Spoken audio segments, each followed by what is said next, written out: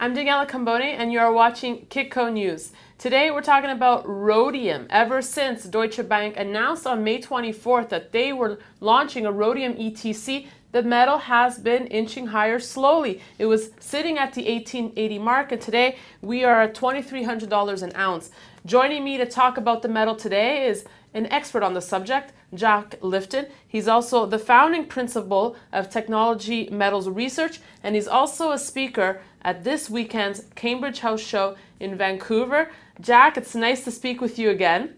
Jack, I guess my first question to you is a perfect storm brewing for rhodium? Earlier this week we saw BMW announce record sales, and rhodium primarily used in the automotive industry along with platinum and palladium to make catalytic converters. So as we see the automotive sector rebuild and get prosperous again, is this all good news for the platinum group metals, including rhodium?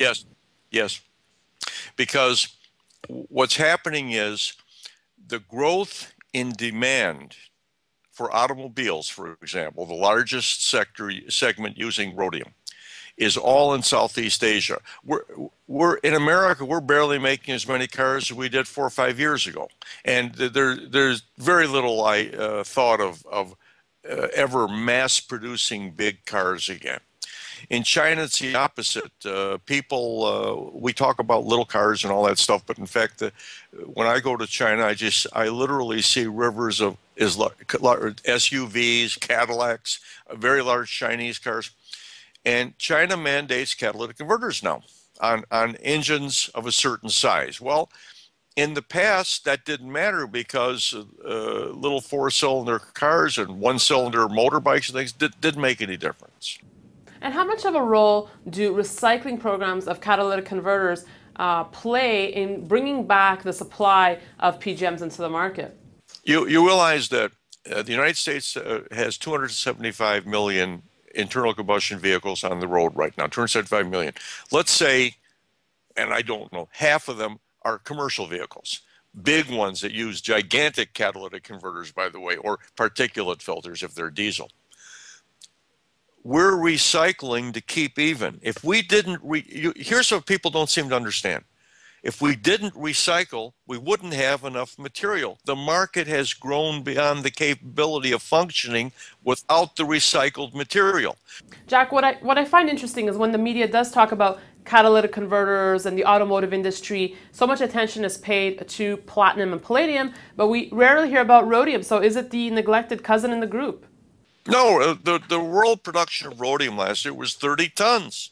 Okay, I've seen trucks that big on the highway in mass. The problem is people don't know anything about it because rhodium is not something you run across in your life. It's a specialty type of material, and so the reason they don't talk about it is they don't know about it. Okay, as I mentioned at the start, Deutsche Bank launching a rhodium ETC on May 24th. Kitco News also got word that a Bermuda-based firm will also be coming out with a rhodium ETF. Jack, do you think this is a trend? Do you think we'll see more rhodium investment products emerge? Well, let's put it this way. There's 3 cupcakes left and 50 people, so you tell me what's going to happen. There isn't enough to do that. See, the Minor Metal Trade Association, I don't speak for them. I'm a member in England. And I know that some of the members are quite vociferous in their reaction to this idea, for example, rhodium ETF. They're saying there isn't enough material in the market to be speculating with it. Well, it's a free world, so to speak, so that immediately somebody who can, like Deutsche Bank, has high credibility to me. If they're telling me, remember, if I'm an end user and I want to hedge, I need physical material at the end of the hedge. You're not going to tell me, well, I couldn't get any rhodium, I'll give you the money equivalent. I can't make cars with the money equivalent. Deutsche Bank, if they're going to promise me a physical metal on delivery, okay, I'm going to believe them. All right, Jack, finally, trading range for rhodium. The price of rhodium is not important to the automotive people. It's the availability that's key. They don't care what the price is. And they, of course, would like to see it cheaper, okay? But my guess is that rhodium, here I'll go out on a limb again, rhodium will never see $2,200 again. It's going to be a low. It will go up and stay up. because we know there's a surplus right now, and yet it's $2,000 an ounce for something that's in surplus. Imagine what's going to happen as Chinese demand ramps up. At some point in time, there's going to be panic. Somebody's going to say, I can't get rhodium. Then all bets are off. All right, can't get rhodium. Jack Lifton, still bullish on rhodium. Jack, that's right. Look forward to seeing you this weekend at the Vancouver Cambridge House Show.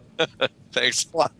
Stay tuned to Kitco.com for all your industry coverage, and you can email me your comments and questions and news feedback at Kitco.com.